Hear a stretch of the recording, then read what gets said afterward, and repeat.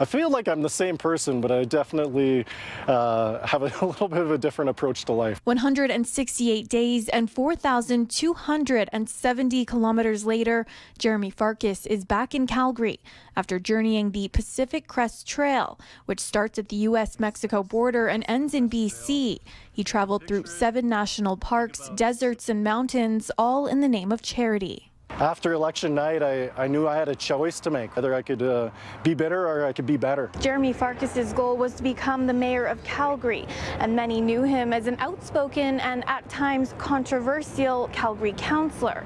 But little did he know he was about to leave it all behind for his new goal, to raise $125,000 for Big Brothers Big Sisters Calgary, and to prove to himself that he could do something bigger than politics. On the trail, you can really be anybody you want to be, and it challenges you every day to be closer to the kind of person that you want to be. So on the trail, he wasn't that controversial politician many Calgarians know, not even close. He even received a new nickname, Pathfinder, because of his devotion to paper maps. It's kind of weird answering to Jeromy again, because that's not what people knew me as. Not in a sand and windstorm.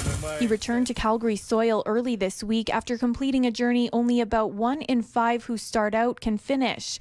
But there were moments he didn't know if he would. Catching COVID, getting frostbite. There's times that I really wanted to quit, but I'm so glad that I didn't. One particular day, it was maybe like minus 30 degrees Celsius. There's a massive snowstorm, low on food. But encouragement from people and his pull to help an organization mentoring youth pulled him through.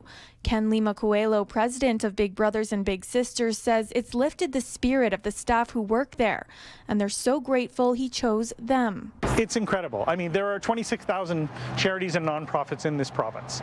He could have chosen any one of them. On the journey, he went through 16 pairs of shoes, including these ones.